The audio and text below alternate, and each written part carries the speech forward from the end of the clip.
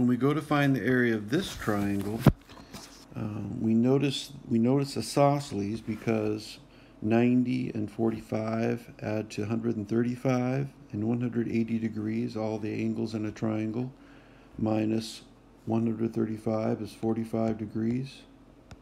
And because this triangle has two equal angles, it has two equal sides. So there are a couple of ways we go about finding those legs, and that's what we need because we got the right angle here, and the base and the height are always between the right angle. You must have the base and height perpendicular.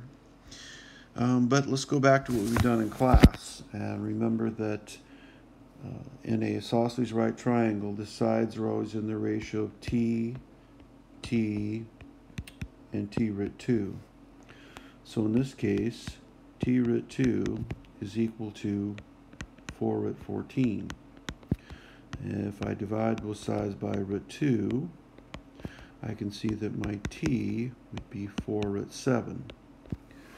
So now that I know that each leg here is 4 root 7, the area of our triangle is 1/2 base times height, 1/2 4 root 7 times 4 root 7, and this is going to be 1/2 of 16 root 49. And I know that, again, 7 times 7 is 7 squared, and the square root of 7 squared is 7, or the square root of 49 is 7. So this is 1/2 times 16 times 7. 1/2 times 16 is 8. 8 times 7 is 56.